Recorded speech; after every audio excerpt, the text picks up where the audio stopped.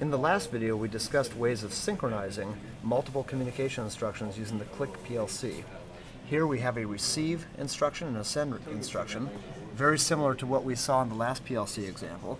And in the last PLC example, we had a very crude way of synchronizing these. We used a rising edge contact to enable one and a falling edge contact to enable the other. And the rising and falling came off the same clock pulse bit. In that case, it was special contact number 5, 100 millisecond clock. In this case, we wanted to do a more sophisticated approach, so we ended up using some of the status bits available in the send and receive instructions. In this case, the success bit, which comes on every time the instruction has completed its task. So when the send instruction does its job of sending data, when it's through with that, it sets the success bit to a 1 condition. Likewise with the receive instruction. When it's done receiving the data, it's all concluded with its task, it sets its success bit right there. We're going to use the status, the 1 and 0 status of these success bits to tell us when to go on to the next instruction. So the way we do that is we actually use a drum. In Allen Bradley world, this would be a sequencer. In this case, with the click, it's a drum. And what we're doing here is we're have a two-step drum. There's 2 steps to it.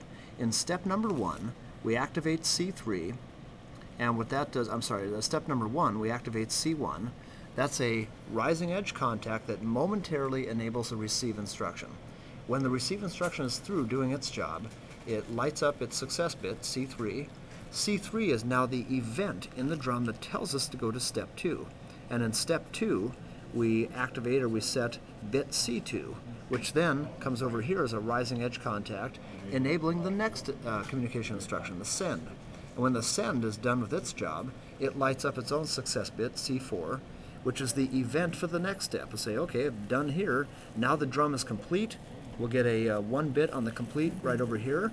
That 1 bit resets the drum, telling it to go back to step number 1, where the entire cycle resumes from the start. So we have receive. As soon as we get a success there, it tells the drum to go to the next step. We get a bit momentary here that tells us to send. Whenever that's done, it tells us to go to the last step of the drum to be done. It rolls around and does step 1 again.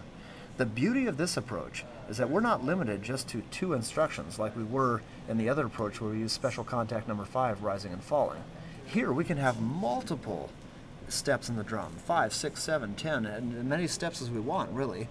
And for each one of those steps, the enabling event to tell it to go to the next step will be the success bit of the instruction that's just executed. That way, when it's done with 1 instruction, we get a success bit, goes on to the next step, so on and so forth, until we get to the very last step of the drum resets itself, and starts back where it began. So this is a technique that we could use with a multitude of send and receive instructions, with communications, without any real difficulty.